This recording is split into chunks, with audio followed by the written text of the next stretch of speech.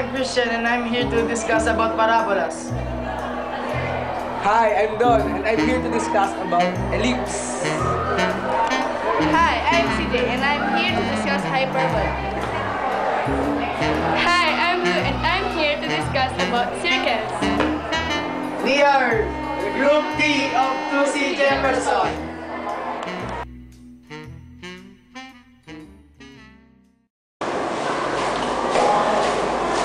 Hi, I'm Don and I'm here to present what is an ellipse and how it is applied to real life.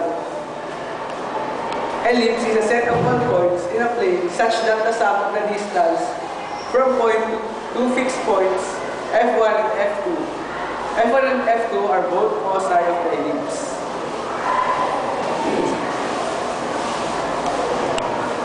Show you an example of an ellipse here.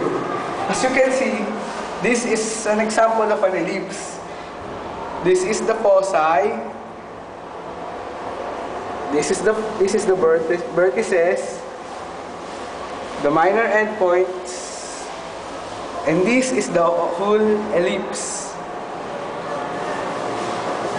They designed this in the shape of an ellipse so that it would be easier to shoot urine inside the toilet bowl or even bowels.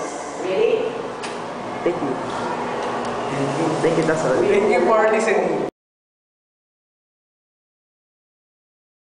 Hi there, I'm Blue Daryl Andes from 2C and I'm here to discuss about circles. We all know that circles has no sides and no angles. It has a circumference, area, diameter, and radius. And here is one of the example of circle. It's a wall clock. The wall clock says 4:55. So that is a circle. The long hand represents the radius. And the center there represents the center origin. In real life, it tells what time is. That's all. I hope that you learned something from me. Bye-bye! Hi, I'm Christian and I'm here to discuss about parabolas in real life.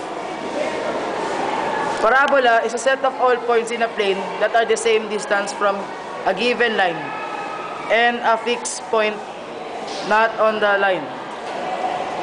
This is an example of a parabola in real life.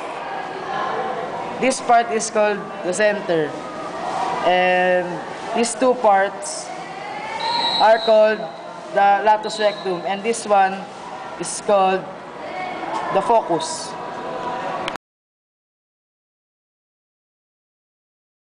Hi, I'm CJ and I'm here to discuss about hyperbola.